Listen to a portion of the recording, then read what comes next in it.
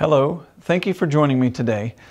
Today we are continuing to follow along with the Explore the Bible curriculum as we study the book of Isaiah. The title of today's lesson is God Renews. It comes from Isaiah chapter 40, verse 18 through 31. The main point of the lesson is this: God provides strength for those who trust in Him. The book of Isaiah is considered by many scholars as the Bible in miniature. The Bible has 66 books and Isaiah has 66 chapters. The Bible is divided into two major thematic parts in the Old Testament and the New Testament. Isaiah can be divided into two thematic parts from chapter 1 through 39 to chapter 40 through 66. There are 39 books in the first part of the Bible, and there are 39 chapters in the first part of Isaiah. There are 27 books in the second part of the Bible, and there are 27 chapters in the second part of Isaiah. And there are many other similarities between the Bible as a whole and the book of Isaiah. And those comparisons could be a very lengthy study by themselves. But that discussion will have to wait for another time. At this point, in our study of the book of Isaiah, we begin looking at the second section, which corresponds to the New Testament. In these verses, we will see themes and prophecies about a promised Messiah and the end-time events. In the context of today's verses, however, we will learn how God plans to provide strength and renewal for those who trust in Him. Would you pray with me? Lord, we thank You and we praise You for the opportunity to study Your Word again today. As we look at these passages today, cause our hearts to be encouraged as we see You encourage the Jews returning from exile. Give us the strength that we need to live our lives for You, to please You in all that we do, in all that we say, and in the attitude of our hearts. I pray these things in Jesus' precious name. Amen. Read with me Isaiah chapter 40, verse 18 through 31. With whom then will you compare God? To what image will you liken Him? As for an idol, a metalworker casts it, and a goldsmith overlays it with gold, and fashions silver chains for it. A person too poor to present such an offering selects wood that will not rot. They look for a skilled worker to set up an idol that will not topple. Do you not know? Have you not heard? Has it not been told you from the beginning? Have you not understood since the earth was founded? He sits enthroned above the circle of the earth, and its people are like grasshoppers. He stretches out the heavens like a canopy, and spreads them out like a tent to live in. He brings princes to naught, and reduces the rulers of this world to nothing. No sooner are they planted, no sooner are they sown, no sooner do they take root in the ground, than He blows on them, and they wither, and a whirlwind sweeps them away like chaff. To whom will you compare me, or who is my equal? Says the Holy One. Lift up your eyes and look to the heavens. Who created all these? He who brings out the starry host one by one and calls forth each of them by name. Because of His great power and mighty strength, not one of them is missing. Why do you complain, Jacob?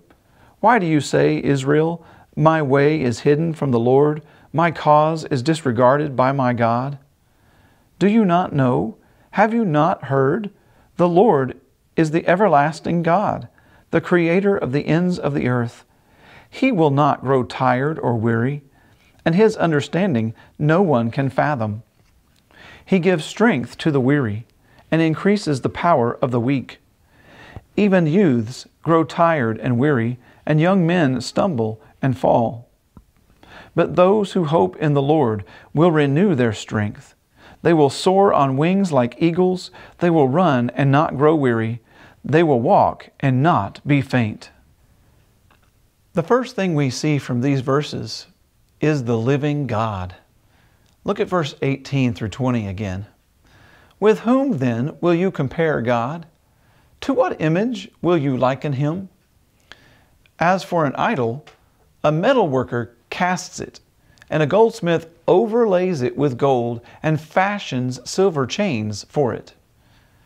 A person too poor to present such an offering selects wood that will not rot. They look for a skilled worker to set up an idol that will not topple.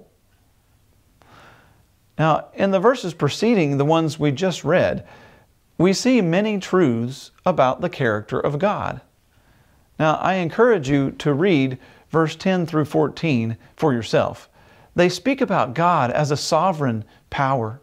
They speak about God caring for His people as a shepherd cares for his sheep. They speak about God as the awesome creator of the universe. And they speak about God as the all-knowing and not needing counsel from anyone else. These verses lead to the questions that are found in verse 18. Is there anything that we can truly compare to God? The short and obvious answer is no. There is nothing and no one like our God. Unlike us, He needs no instruction and He knows all things. God has always been and He will always be complete in His knowledge and His understanding. Because He is the all-knowing, all-powerful, and always present God of the universe, He alone should be served and worshiped. Exodus 20 verse 3 says, "You shall have no other gods before me. You shall not make for yourself an image in the form of anything in heaven above, or on the earth beneath, or in the waters below. You shall not bow down to them or worship them, for I, the Lord your God, am a jealous God, punishing the children for the sins of the parents to the third and fourth generation of those who hate me." The idols of the nations are no comparison to God. Since an idol is nothing more than a human creation, it has no power and it cannot even stand on its own. Verse 19 and 20 describe how idols are only inanimate material objects that are fashioned by human hands. Isaiah highlights the absurdity of going to so much trouble to worship what is ultimately worthless wood and stone. Idols can be made to look very impressive and fashioned very exquisitely. But in the end, they are just wood, stone, clay, or metal. To treat God as just another God, or to compare Him to idols, is blasphemous and dishonoring to His name, to His character, His work, and His attributes. Isaiah's goal was to show us that false gods are based on delusion. He wants us to realize that absolutely nothing compares to the glorious God of Israel. When we truly focus and acknowledge the greatness of God, we can begin to see everything else in its proper perspective. The next thing we see is the sovereign Creator. Look at verse 21 through 26. "Do you not know? Have you not heard? Has it not been told you from the beginning? Have you not understood since the earth was founded? He sits enthroned above the circle of the earth, and its people are like grasshoppers. He stretches out the heavens like a canopy, and spreads them out like a tent to live in. He brings princes to naught, and reduces the rulers of this world to nothing. No sooner are they planted, no sooner are they sown, no sooner do they take root in the ground, than He blows on them and they wither. And a whirlwind sweeps them away like chaff. To whom will you compare me? Or who is my equal? Says the Holy One. Lift up your eyes and look to the heavens. Who created all these? He who brings out the starry host one by one and calls forth each of them by name, because of His great power and mighty strength. Not one of them is missing." Isaiah's listeners should have already known the fundamental truth that God is the Creator and that nothing compares to Him. But the questions in verses 18 and 21 reveal their unwillingness to listen to God's word. The evidence of God's creating power was all around them in the heavens and on the earth. But they also repeatedly heard the prophets testifying of God's greatness, and they still failed to acknowledge God. Isaiah also emphasized that God is not only greater than the false gods of the nations, but He sits enthroned above the earth. He rules over every nation and individual. Compared to God, we are tiny and powerless. We are like a 2-inch grasshopper. But God is so great that the entire universe could act as His canopy or His tent.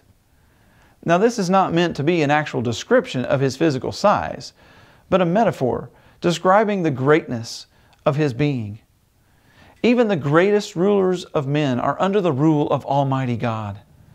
Mankind's greatest rulers are powerless and temporary when compared to God. Isaiah describes them as being planted, which indicates that they do not establish themselves by their own power. Their power and authority are granted to them by God alone. Romans 13:1 says, "Let everyone be subject to the governing authorities, for there is no authority except that which God has established. The authorities that exist have been established by God." While the universe and all of creation may give us a glimpse of God's glory, they are not God Himself. God's creation only reflects His glory.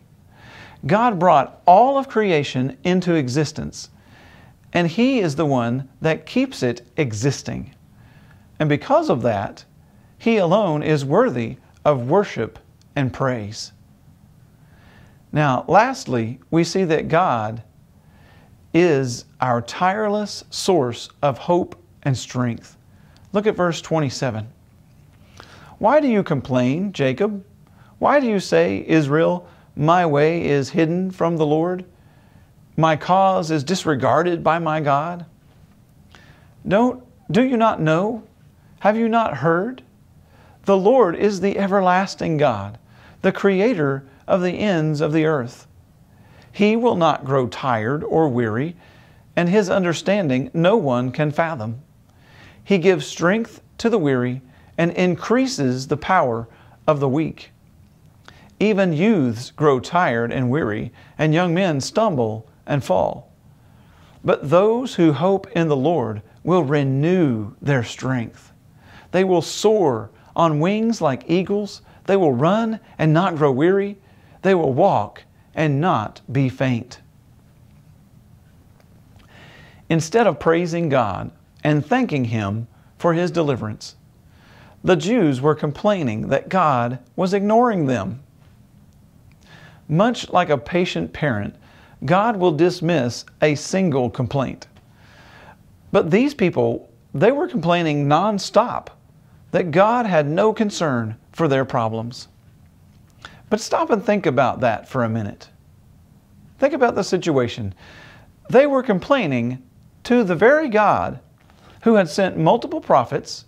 He had given them His word. He had dwelt among them, and He had saved them on many occasions and in many different situations. God was not ignoring them. In fact, He was blessing them. Sometimes we need to follow the military rule. Maybe you've heard it. Obey before you complain. Or another way to say it is, obey the first order that you received before you ask for a second one. God knows how we feel and how we fear, and He is more than able to meet every need. We can never obey God in our own strength successfully, but we can always trust Him to provide the strength that we need. Philippians 4:13 says, "I can do all things through Him who strengthens me." Now, in verse 29 and 30, we have the promise of strength and power. When we are young, we often think that we are invincible and that we can do anything that we want. But the older we get, the more we learn that our human strength is fleeting. Verse 30 said, "Even youths grow tired and weary, and young men stumble and fall." But God promises strength to the weary and increased power to the weak if we will put our hope in Him. Verse 31 tells us that those who patiently trust in the Lord and look to Him for strength will not be disappointed. The word translated hope indicates an active waiting, a waiting in anticipation. That means that we are not supposed to be just sitting around doing nothing. It means that we need to be actively meditating on His Word, praying diligently, and seeking to bring Him glory by how we live. Anytime we have hope for the future, it provides strength for the present. The words soar, run, walk in verse 31 indicate a forward movement. As we wait for God to work in our lives, He will enable us to soar in the midst of crisis, to run in the mire of challenges, and to walk faithfully with Him in the daily demands of our lives. I'm reminded of the lyrics to a song by John Waller. "I will move ahead bold and confident, taking every step in obedience. While I'm waiting, I will serve You. While I'm waiting, I will worship. While I'm waiting, I will not faint. I'll be running the race even while I wait." Now you may have heard this next quote before. The journey of 1,000 miles begins with one step. God wanted the Jews to step out in faith and to follow Him, and He wants us to do the same.